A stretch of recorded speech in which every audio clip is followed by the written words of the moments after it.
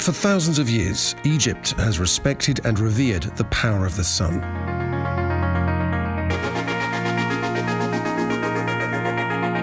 On the 13th of July 2016, Solar Impulse, a plane powered entirely by the sun, landed in the capital, Cairo.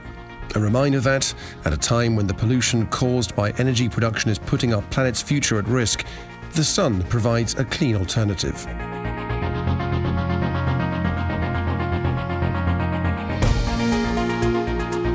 I'm standing on the rooftop of ABB's huge industrial site here in 10th of Ramadan Industrial City, not far from Cairo. Now, as you can see, this rooftop is covered in solar panels, and they're producing a capacity of around about 140 kilowatts, powering much of the lighting in this building.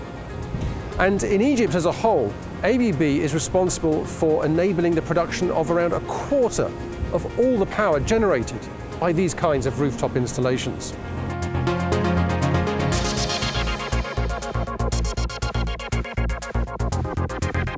The rooftop installations is installed to supply electricity to the new technology building.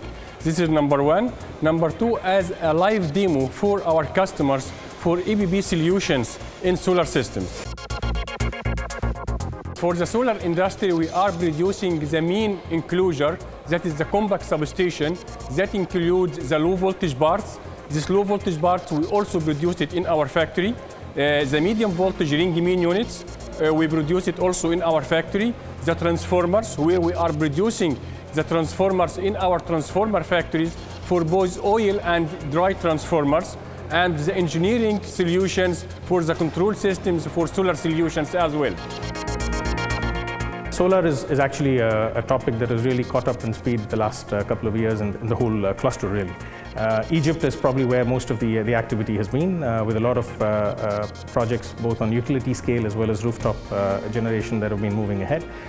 So we've been working here in Egypt, not just to take care of the local market as well, but also in the cluster we are well positioned to serve solar requirements in Morocco, Algeria, which already have an installed capacity, as well as new projects coming up, plus also countries like Ghana, Nigeria, which are also now on the path to actually set up solar generation on a smaller scale at this point of time.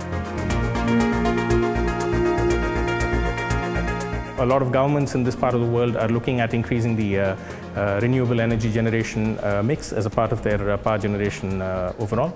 So solar and wind are definitely two areas where we are really looking at a lot of activity over the next few years. The future for solar power in Egypt is brighter than ever.